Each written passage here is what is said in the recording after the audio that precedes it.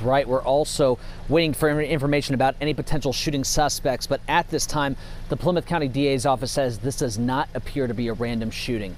Now, police say this all happened around 2:30 yesterday morning at a home on Hoover Ave.